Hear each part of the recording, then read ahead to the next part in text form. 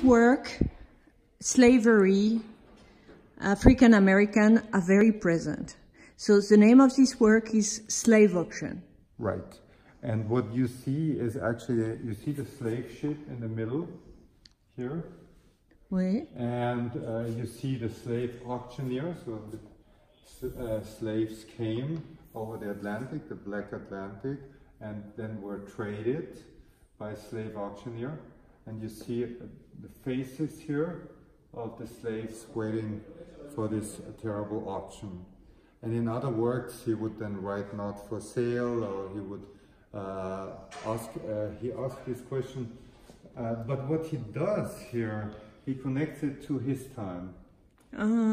You see a black athlete, yeah.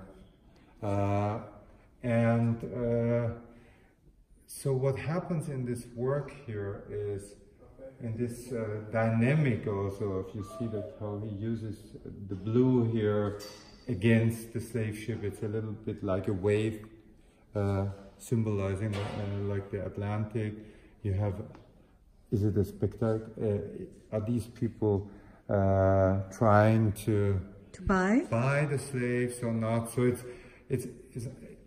is this the public on this side? And Jesus is here. It's. Or he's a martyr. I think it's a martyr. Yeah. You know, he used the halo, the crown of thorns. He used the crown. He used these symbols to make something special. But of course, the crown of thorns have the indication of